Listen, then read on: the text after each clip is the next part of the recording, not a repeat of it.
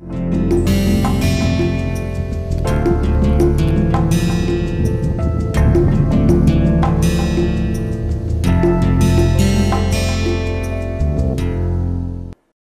to the next lecture on Introduction to R software course.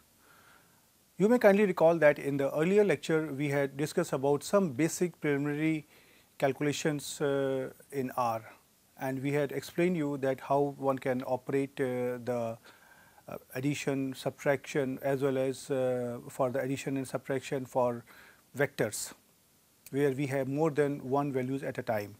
Right. We will continue with those things, and we would like to explore some more aspect of basic calculation where I can use this R just like a simple calculator. So, now we will try to discuss about the integer division in R. The first question comes, what is an integer division?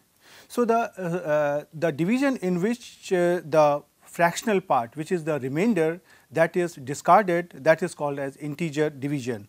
For example, in case if I want to divide 2 by here 2, then we can see that here the answer will be, divisor will be 1 and 2 ones are 2 and the remainder will be here 0, right.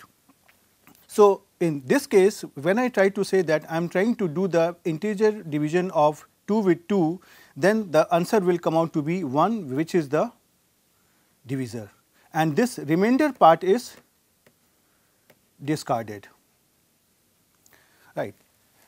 The symbol for doing the integer division in R is percentage sign backslash percentage sign.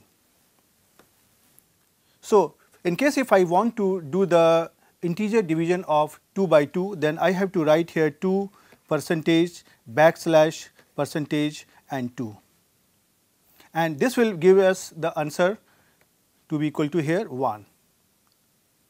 So, now I try to consider combined values of 2, 3, 5 and 7 in this vector, and I would like to do the integer division with respect to another vector which is containing 2 values 2 and 3. So, now there are two things that you have to observe. First thing, how this integer division has been made, this I already have explained you. The second aspect what you have to see that this integer division is organized in this way. This 2 is divided by this 2, this 3 is divided by this 3, and once again this set of values, they are operated over the values 5 and 7, and so 2 is, so 5 is integer divided by 2 and 7 is integer divided by 3. So, in this case you can see now here that 2 is being divided by 2 with respect to integer division, the answer comes out to be 2 ones are 2 and the remainder here is 0. Similarly, here the remainder comes out to be 0, and similarly here the remainder comes out to be here 1, and similarly here the remainder comes out to be here 1. So, now you can see here this is the integer part of the division, which is here 1, 1, 2 and here 2, and these 4 values are reported over here 1, 1, 2, 2, and the screenshot of this thing is given over here, which I would request all of you to do it with your own hand, right. Similarly, when we try to go for modulo division, and in mathematics that is written that when I am trying to divide x by y with respect to modulo division, we try to write it with x mod y, and the notation in R is double percentage sign. What really happens in the modulo division? Actually, modulo division finds out the remainder after division. So, now I will try to take an example where I have taken 4 values 2, 3, 5 and 7 which are combined in a vector, and I would like to operate the modulo division with respect to here 2. So, in this case what you have to observe that each of these values 2, 3, 5 and 7, this is being modulo divided by 2. So, I am trying to do it here in this way, say 2 divided by here 2, and answer comes out to be 2 ones are 2 and remainder here is 0, and similarly 2 divided by here 3, answer comes out to be 2 ones are 2, remainder here is 1. Similarly, 5 divided by 2, 2 twos are 4, remainder comes out to be here 1. And 7 divided by 2, answer comes out to be 2 3s are 6, remainder here is 1. And now this 0, this 1 and this 1, which are the remainder, which they are reported here as 0 1 1 1. So this is the procedure for the modulo division, right. And when you try to do it over R, means I can just show you here just for the sake of understanding.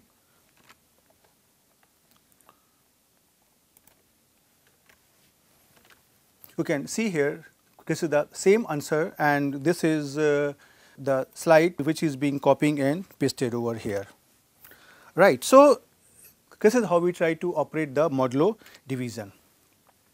And similarly, now in this case, in say another example, I will try to do the modulo division of a vector with respect to a vector. So here I am trying to take 4 possible values 2, 3, 5 and 7, which are combined by a vector. And similarly, I am trying to consider another vector. There are 2 values 2 and 3, which are combined by a vector containing 2 and 3. So what will now happen? This 2 will divide this 2 and this 3 will divide this 3. And in the next step, the same set of values 2 and 3, they are going to operate with respect to 5 and 7. So what will happen here, that 2 is being divided by 2 with respect to the modulo division, or we call it say 2 modulo 2, and similarly this 3 is being modulo divided here by here 3, and the 5 is being modulo divided by here 2, and 7 is being modulo divided by here 3. And the screenshot of this operation in R is given over here. Yes, again I would like to request you to operate it with your own hand on your computer. Okay. Now there are some built-in function in R which can give us the direct answer. For example, suppose I want to find out the maximum value among certain given number of values. Then the function here is max. So max is the function which is already built in inside the R package, and as soon as you try to find out the maximum of several values using this operator max, it will finally give us the maximum among those values. So I will try to take here one example and will try to show you here. For example, I am trying to take here 3 values 1.2, 3.4 and say minus 7.8. Right. And when I try to operate the function max here, then I try to write all these values inside this bracket, means maximum, and inside the bracket all the values, they will be written separated by a comma. And when I try to operate it, you can see here out of 1.2, 3.4 and minus 7.8, 3.4 is the value which is maximum among all the 3 given values. So the answer comes out to be here 3.4.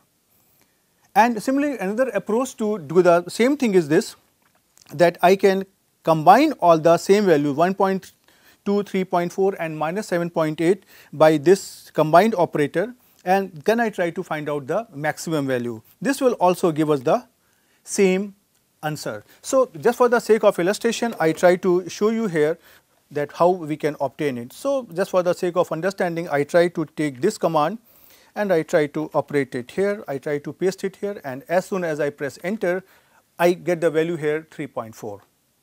Right. Similarly, we can also find out the minimum. In this case, the command is min, which is the short form of minimum, and the rule here is again the same, just as we did in the case of maximum, that I would try to write down the minimum, and inside the bracket I will try to write all the values which are separated by comma. So here you can see I have considered here 3 values 1.2, 3.4 and minus 7.8, and when I try to do this minimum of these 3 values, the answer comes out to be minus 7.8. And the same thing I can also do in say alternative way, that I can combine all the 3 values with this combined operator C, and I can write all these values inside this bracket, and then I try to use the function min. So, minimum is again another function which is built in inside the base package of R, and it can, and you can directly obtain the minimum value from some given set of values. Right. Similar to maxima, maximum and minimum values, there are some other values which are already given in the base package. Right. For example, if I want to find out the absolute values, then the function is abs and inside the bracket, and the pattern here is the same, that we try to write down the abs function and then all the values separated by comma. And similarly, in case if I want to find out the square root, the function is sqrt, and again all the values are written inside the bracket. And yeah, in the next slide I will try to take some example to show you that how these things are being operated. And similarly, for rounding of a value, we have a function round, and again if I have more than one values, I can give all the values inside this bracket separated by a comma. Similarly, in case if I want to one value up and one value lower, then we have function here floor and ceiling. And similarly, if I want to find out the sum of several values, I can use the built-in function here sum, and again inside this bracket I have to give all the values, and the outcome will be the sum of all the values which are prescribed inside the bracket. The next command is product. Suppose I want to find out the product of several values, so I have to write down all the values inside a bracket separated by a comma, and then I have to use this operator prod, and this will directly give us the product of all those values. Right. Similarly, log values, log with base 10 and log with base 2 and so on, all these values are built in inside the R package, and depending on your need you can use them directly without writing any additional program. Similarly, in case if you want to find out the exponential of certain function, I can use the function exp, and for some trigonometric function we have sine function, cos function, tan function, a sine, a cos, a tan function. They can be operated in a similar way, and hyperbolic trigonometric functions are also there, like as sine h, cos h, tan h, and a sine h, a cos h, a tan h. So, all these functions you can see here, they are already built in inside the base package of R, and whenever you need it you can use it. Now, let me demonstrate some of the functions that how one can use it. For example, if I want to find out the absolute value, you can see here I am trying to take here a negative value -4, and I am trying to operate this abs function. So, if I try to write down abs function and inside the bracket values, then the answer comes out to be 4. Obviously, the absolute value of -4 is 4. And similarly, if I have more than one values, then for example, if I try to take 5 values -1, -2, -3, 4 and 5, and suppose 3 values are here negative values, and if I try to operate the abs function or the absolute function over this vector, the answer comes out to be 1, 2, 3, 4 and 5. Like this. Why? Because the absolute value of -1 is 1, absolute value of -2 is 2, absolute value of -3 is 3, and absolute value of 4 is 4, and absolute value of 5 is 5. So, you can see here that this absolute function operates over each and every element in your combined vector, and this is here the screen output of the same operation. So, you can try it yourself. Right. Similarly, if I want to find out the square root, we already have a function sqrt, which means square root. So, suppose I want to find out the square root of here 4. So, this can be written as here like this sqrt and here 4. So, the answer comes out to be here 2. And similarly, in case if I try to find out the square root of more than one values, then all those values they have to be combined inside a vector, and then this square root function is operated. So, you can see here the square root of 4 is here 2, square root of 9 is 3, square root of 16 is 4, and square root of 25 is 5, and this is the answer which is obtained over here. And this is the screenshot of the same operation when you try to do it in R. And some more example. Suppose I want to find out the sum of 4 values 2, 3, 5 and 7. That is, I want to find out 2 plus 3 plus 5 plus 7. Then in that case I can combine all these values inside a vector using the C command, and then I will have to use the function sum. So, sum of all these values will come out to be here 17, and you can see here this is the screenshot, right. Similarly, in case if I want to find out the product of 2, 3, 5 and 7, that means I want to know the value of 2 into 3 into 5 into 7. So, in that case I simply try to club or combine all the values inside a vector using the C command, and then I try to operate the function PROD, that means product, and 2 into 3 into 5 into 7, this comes out to be 210. Now, suppose I want to find out the round off value of 1.23. So, I try to use here the function round, and inside the bracket I will try to write down the value 1.23. So, we know that the rounded value of 1.23 is 1. So, as soon as you write down this command in R and press enter, you will get here the value 1, and this is here the screenshot. And similarly, if you want to find out the round off value of 1.83, then definitely it is more than 1.5. So, it is going to be 2, and if you try to do this command in R, you get here an answer 2, and this is the screenshot of this function. So, you can see here all these functions, sum, product, round off, they can be directly operated over the R without any problem, right. Okay. Now, I come to another aspect, what is about assignments. Assignments, we already have discussed that how do we assign a value to a variable. For example, if you remember earlier we had discussed that if I define a variable x and if I write 2, that means I have assigned the value 2 to a random variable x. So, the same thing here, I try to do it here by writing x less than hyphen 6, or I can also use here directly here x equal to 6, and then I try to check the value here. This gives me here the value of x is here 6. Now, I would like to show you something else, that suppose I want to find out what is the mode of x. One conscious, I am not finding out the mode, which is a statistical function in the topics of mean, median and mode. But here I am trying to find out the mode of x, meaning thereby what is the nature of x, whether it is numeric or not. So, as soon as you try to do here mode of x, you will see that the answer comes out to be here numeric. For example, I will try to show you here in the R function itself. Suppose if I try to write down here x equal to here 6, and then I press here x, this is giving me a value 6, and now if I try to write down here mode of here x, then this is here numeric.